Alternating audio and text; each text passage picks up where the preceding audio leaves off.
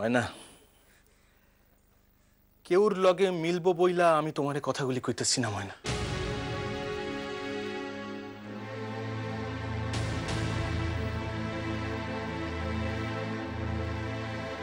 আমি একা থাকতে চাই। এই সংসার আমার আর ভালো লাগতেছে না ময়না, আর ভালো লাগতেছে না।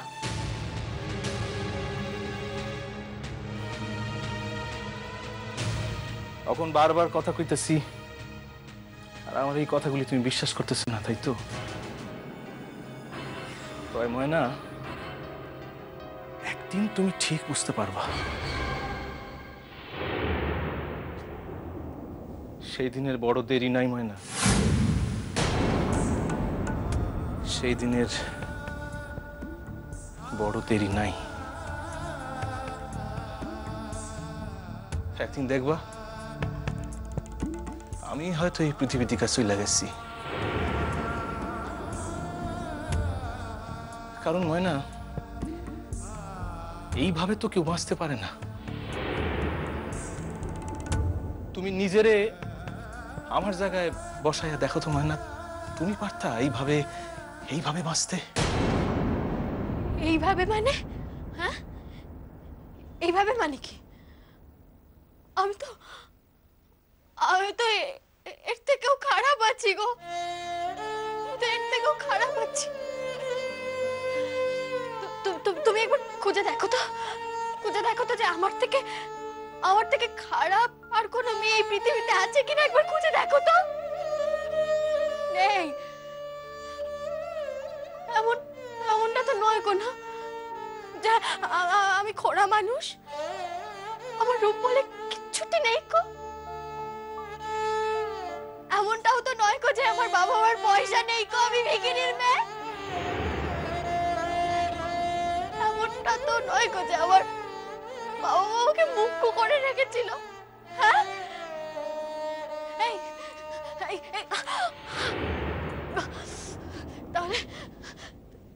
তাহলে কিসে কম আমি? কিসে কম আমি? বলো না কিসে কম আমি? কিসে কম আমি তোমার এই নার্গিসের থেকে? কিসে কম আমি? বলো না কি হলো? ময়না, কারো লগে কারো তুলনা চলে না ময়না। কিরণমালা, তুমি তুমি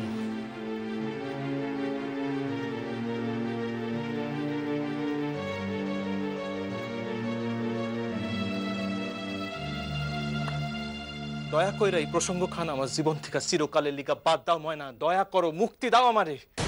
না না না, এ জীবনে আমি তোমাকে কিছুতেই মুক্তি দেব না গো, দেব না। এই শোনো, আজ না আমি তোমাকে একখানা কথা বলে দিচ্ছি। হ্যাঁ, একখানা কথা বলে দিচ্ছি। এই জীবনে তুমি যদি ওই নার্গিসের সঙ্গে আর কোনোদিনও কথা না বলো, তোমাদের মধ্যে যদি আর কোনো রকম যোগাযোগ নাও থাকে, তাও আমি চিরটাকাল মনে মনে ওকে হিংসা করে যাবো। কোনোদিন ওকে ক্ষমা করতে পারবো না। আমি জানি যে ও যেখানেই থাক না কেন, ওই পৃথিবীর যেখানেই থাক না কেন, তোমরা যেখানেই থাকো না কেন, তোমরা তোদেরকে ভালোবেসে যাবে। এটা রোধ করার ক্ষমতা তো স্বয়ং ঈশ্বরেরও নেই। আমি তো তাই যতদিন না এটা আমি আমার মন থেকে বুঝতে পারবো, ততদিন আমি নিজেও ভালো থাকতে পারবো না, আমি তোমাকেও ভালো থাকতে পারবো না আমি।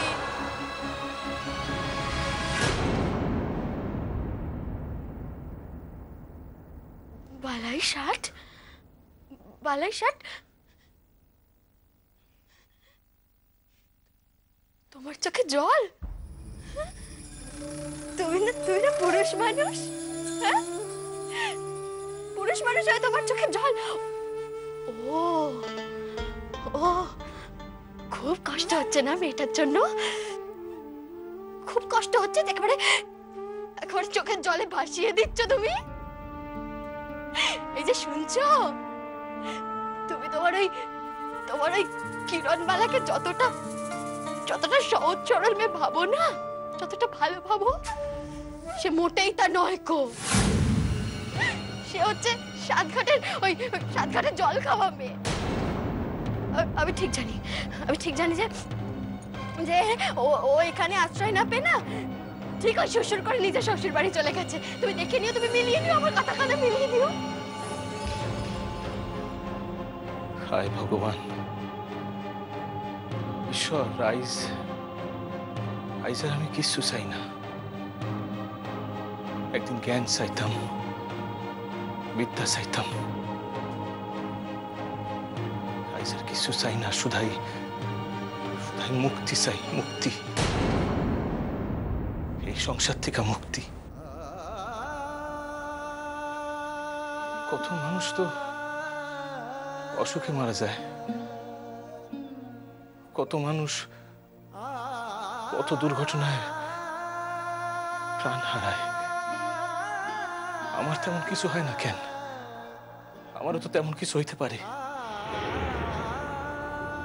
বংশের একমাত্র পোলা, আমার বাসার মানুষগুলি কান্দা কাটা করব, তো একদিন তো শোকও সহনীয় হয়ে আসে।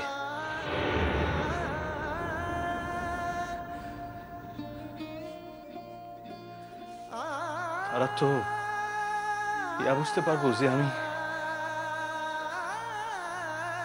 আমি বাইসে থেকে মৃত্যুর অধিক যন্ত্রণা সহ্য করতেছিলাম। হিয়া ভাই তারা নিজেকে প্রবর্তী গো। হিয়া ভাই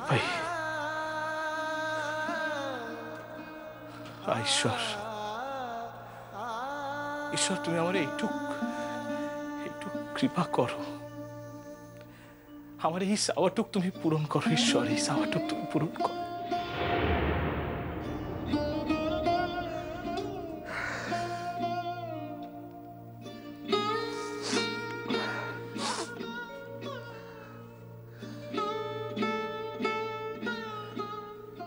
কি চাও তুমি?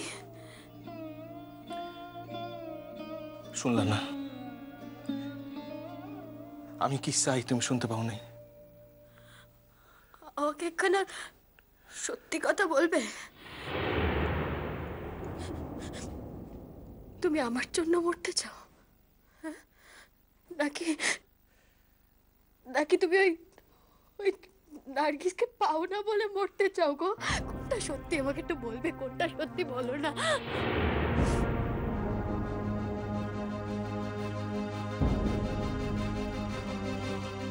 এই প্রশ্নের উত্তর এই জীবনে তোমারে আমি দিব না। এই প্রশ্নের উত্তর তুমি তোমার সারাটা জীবন ধইরা খুঁজা বেড়াও। পেটের ভেতর কাটা আমার মোচন দিচ্ছে।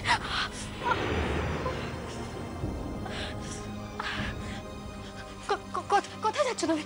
কোথায় যাচ্ছ তুমি? তুমি কোথায় যাচ্ছ? হ্যাঁ, কোথায় যাচ্ছ? কোথাও না।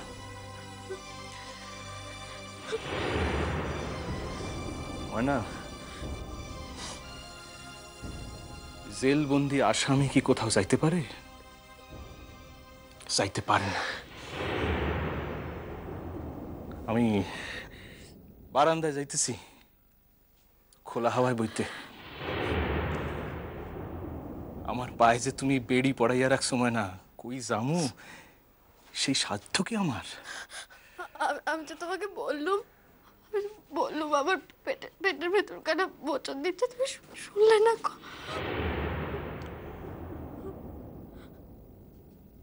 সত্য কথা কমো ময়না।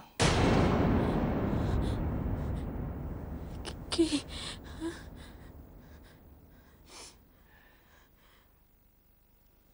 তোমার বিষয়ে আজকাল আমার আর আগ্রহ নাই।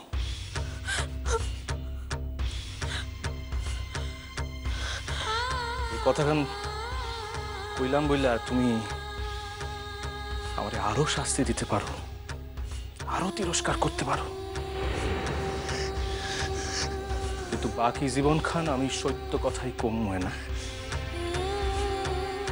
আর নিজের নিকট এই শপথ খান করছি তো, তাই কথা খান কয়া ফেলাইলাম।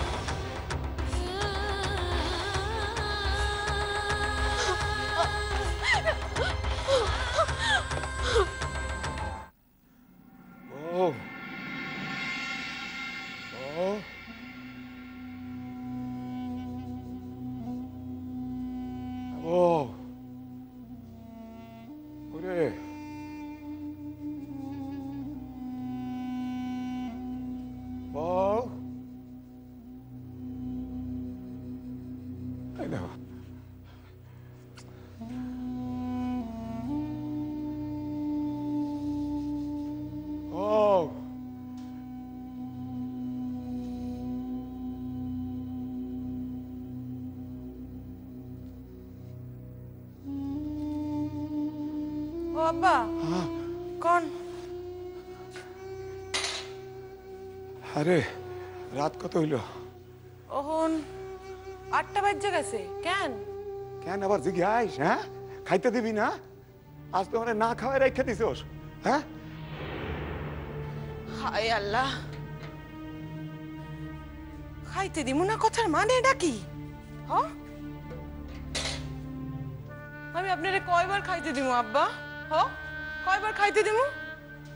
খাইতে দেই, খায়েন, এরপর ভুললা যায়। আপনারে লইয়া আমি কি করি কোন তো আব্বা? মিথ্যা কথা কইস না, দোজকে যাবি। তুই যদি আমারে খাইতে দিবি তাহলে তোকে আমি চাইতাম।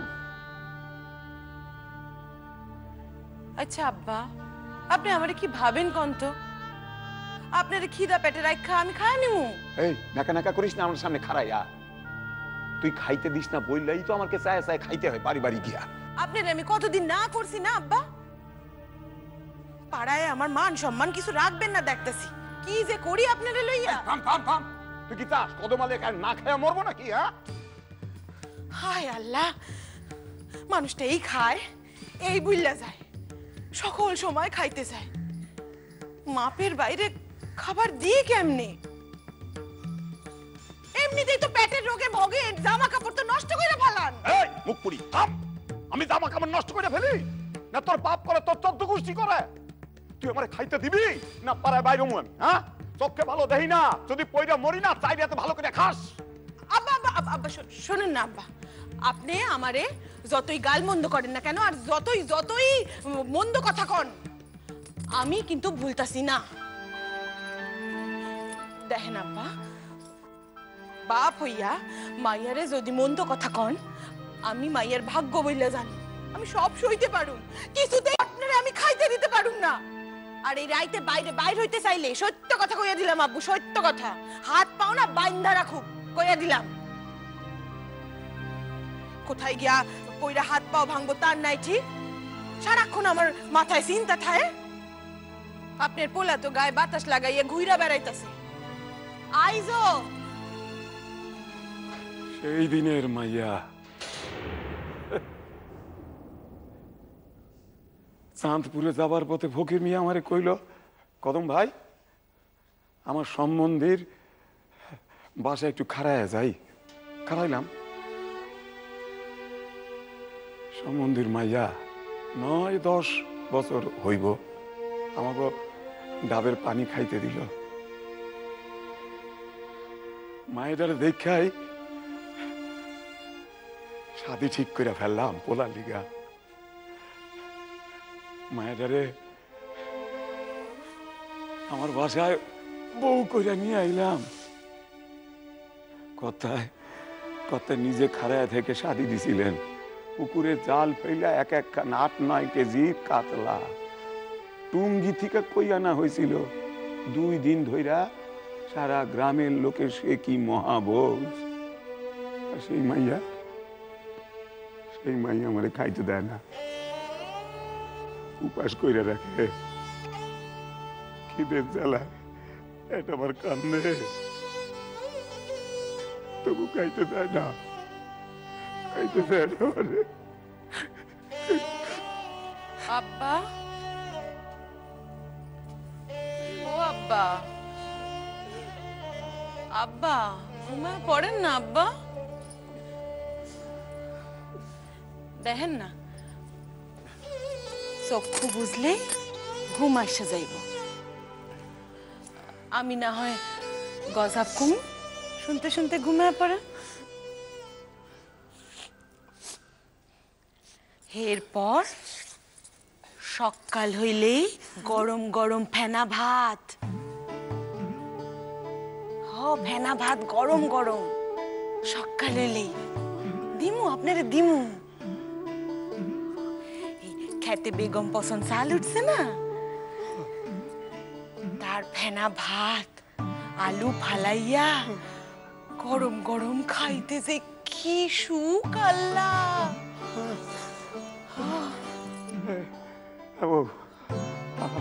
আমি কিন্তু ভোরের প্রথম আলো ফোটনের আগে কিন্তু আমি জায়গা চাই। ওই ফজল শেখের ওই মোরগ খান যখন কক্কর কক্করে হাঁক পারে তখন আমার ঘুম ভাঙা যায়। আমি কিন্তু জায়গা যাই, কিন্তু তখনই কিন্তু আমার ওই গরম গরম ফেনা ভাত আর আলুর ফালা দিমু দিমু দিমু দিমু। কি হইল আব্বা? বউ কন ঘি বানাইছিস নাকি? হ্যাঁ, বাস পাই নাকে দেখ না তো আমারে। ঘি খাইলে আপনার আজকাল সহ্য হয় না, তার লিগাই তো। হামসামরি মুরব্বী আইলেন আমার কথা থেকে। নিজেরা তো সুখাদ্য গুলি ভালো ভালো খাও কমিয়া বিবি, আর এই বুড়ারে ফালানে জিনিসগুলা দিয়ে কামসার হ। কাল যদি তুই আমার ঘি না দেস তাহলে দিমু ঘি দিমু আপনার দিমু। হইছে দিবি? আরে বউ দিবি, আমার খাইতে বড় ইচ্ছা করে। দিবি? দি নাকি আর সাত কইরা আব্বা, শৈল খানে যা হাল করছেন আজকাল তো কিছুই সহ্য হয় না আপনার।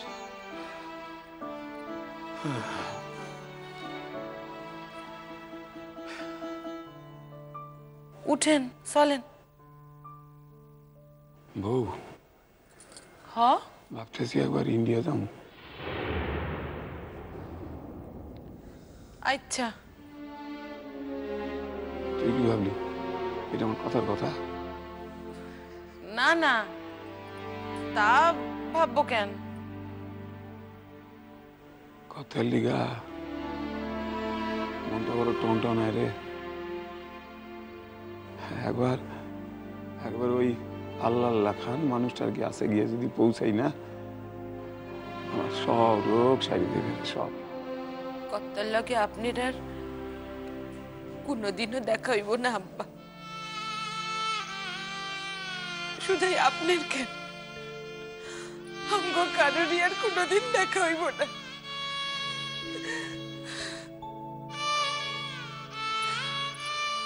আমার আম্মুর লাগেও এই জীবনে গেলবার ঘোড়ায় শেষ চিঠি খান দিছিল। আমার মাইয়ে যে এই প্রকার দেশ গা ঘর বাড়ি মায় বাপরে ভুললে যাইব আমি ভাবি নাই আব্বা। আমার মাইয়ে যে ভুললে যাইব আমি ভাবি নাই।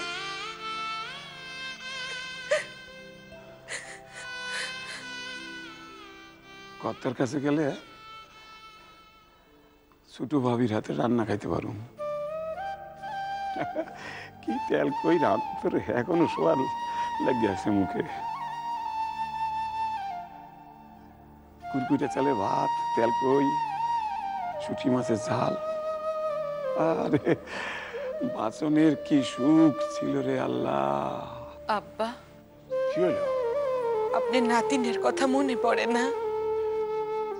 নাতিনের কথা মনে পড়ে বললেই তো ওই ভোরের শিশির গুলা দু হাতে তুইলা নিয়ে চোখে মুখে মাখি। আমার নাতিন কিরণমালা আর ভোরের শিশিরের মধ্যে তো আমি কোনো ফারাক খুঁজে পাই না রে। কিরণমালা, কিরণমালা দিদি ভাই, তুমি কবে আসবা দিদি ভাই? তোমার এই নানা রেখে মনে পড়ে না একটু?